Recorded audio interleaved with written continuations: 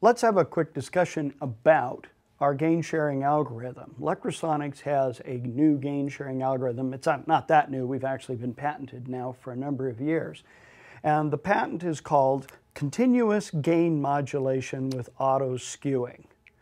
And there's two parts to that. The first part is continuous gain modulation. Now, continuous gain modulation is where we're controlling the level of the microphones not by switching them on and off, but instead by adjusting their levels proportional to how much gain they have compared to the rest of the system. For example, in the other types of auto mixers, and you can tell whether an auto mixer is a gating type or not, they use a noise gate.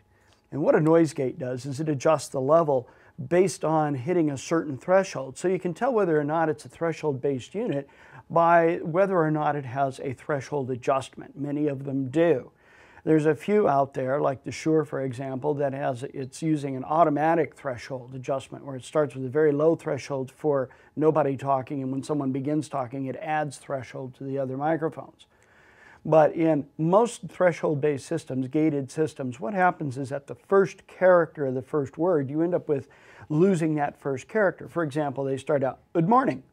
Today we're going to talk about wireless microphones. Tomorrow we're going to talk about something else."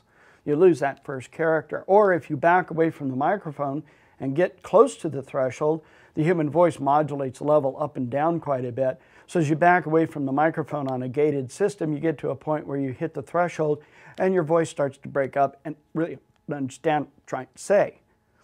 So a gated system has a lot of drawbacks. So we went with what is called continuous gain modulation, which is a superset or a evolutionary step beyond the Dan Dugan shared gain algorithm. It is shared gain, but we have no thresholds for the microphones. Example, if you have, let's say you had 4 microphones. If we build a little chart here and we show the room noise level here, what happens is the microphones will basically all hover at some point below the total gain if nobody is talking.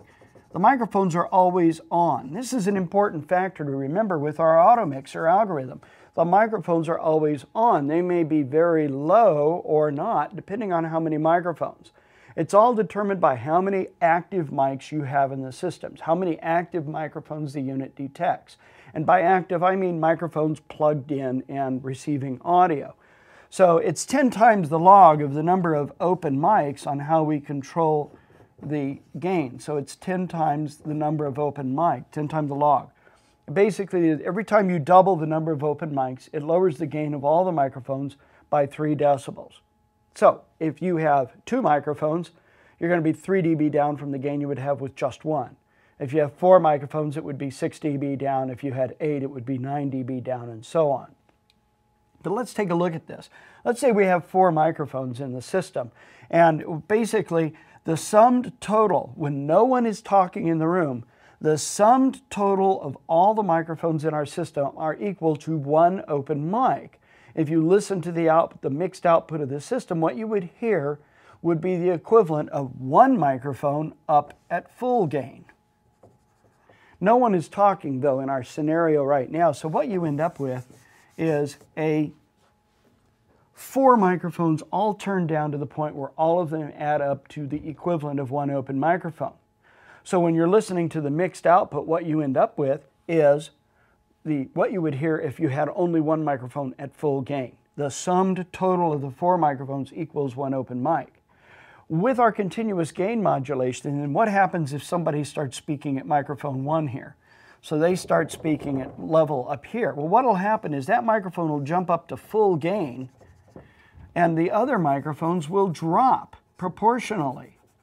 That's why it's called a shared gain algorithm. Their level drops down. What we added here was taken out of here. The summed total of all the microphones still equals 1 open mic, but the majority of the gain is assigned to the guy talking.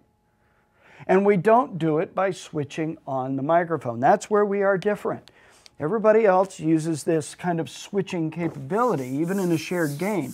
We use continuous gain modulation, which means basically if the microphone, if we have the person talking, let's say they're not talking, so room level is here, and then someone starts talking. Their voice comes on and you get this modulation in the audio. What happens with the microphone is you end up with a proportional reaction. Basically, the microphone is picking up a little bit of this room noise until someone starts talking, and then the gain of the microphone rises and to capture that signal. So basically, it comes on just the same as the person's voice. If you look at gain as a linear function, it comes up very quickly. It's not switching on. It rises proportional to the amount of signal it's detecting from the source. So shared gain and continuous gain modulation is just like somebody operating a fader, a skilled operator operating faders. Audio up, audio down. Someone starts talking, a really good operator is right on it, and he gets the microphone on when he sees the guy getting ready to react. Well, we're acting in milliseconds here, so it's so quick that you don't lose the first character, the first word, and because the microphone was never completely off, you cannot lose any characters in the signal. So you end up with a very smooth, clean reaction. That's part one of the patent. That's called the continuous gain modulation. So it's very smooth. It doesn't, it's just like I said, nobody's throwing switches and turning things on and off. The signals are being faded up and faded down very rapidly. There are no switching transients. If you had a gated system, what would happen is it would react, but because there would be a gap in time where it would react, it wouldn't hit until this point, and you would get this sudden spike in your audio, and that would cause a click or a pop.